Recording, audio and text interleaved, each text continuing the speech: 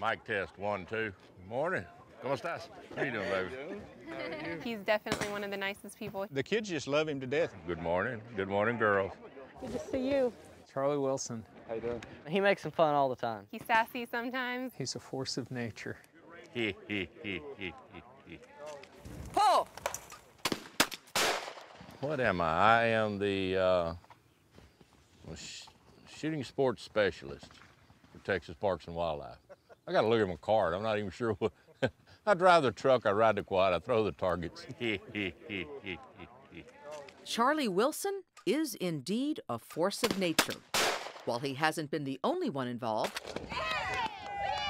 he has definitely been the driving force behind Texas Parks and Wildlife Department's very successful shooting sports program. Number 4, going straight up. Set your face. Since 1992, See there? Charlie has traveled the state with a truck and a trailer. He teaches folks, most of whom have never picked up a firearm in their lives, how to handle a shotgun, Pull! how to shoot a shotgun, and most importantly, how to be safe with a shotgun. Follow it in, take it. Good shot. Nothing to this, is it? Nothing to this. Let's try this again. I'm on my 2nd generation of shooters now, kids that started with the program back in the early 90s. I'm seeing their kids now. On behalf of Texas Parks and Wildlife, Texas FFA, I'd like to welcome everybody here to the 6th annual Ag Clays 381 shootout. 6 years ago, we had 60 kids come shoot. We had 8 schools. This year, we've got 612 entries. Mom, remember 35. Okay. Courtney's 41, I have 35.